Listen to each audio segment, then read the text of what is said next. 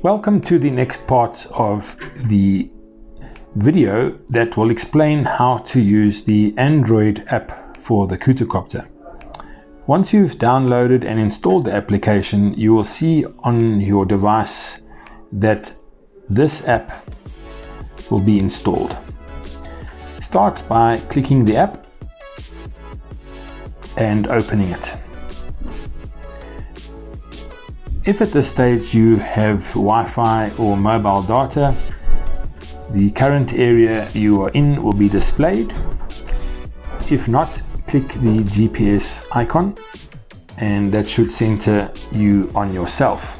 Here's another example. Move away, click on the GPS icon and you will center on yourself. The next step is to ensure that you have the correct connection to the drone.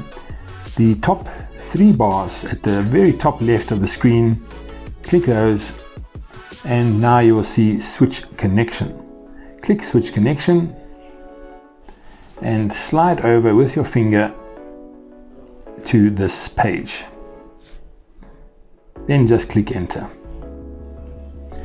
Once you have done that, we will then connect to the drone. Firstly, start by clicking the three red dots. If this message comes up, click OK, and then we will be ready to connect to the drone.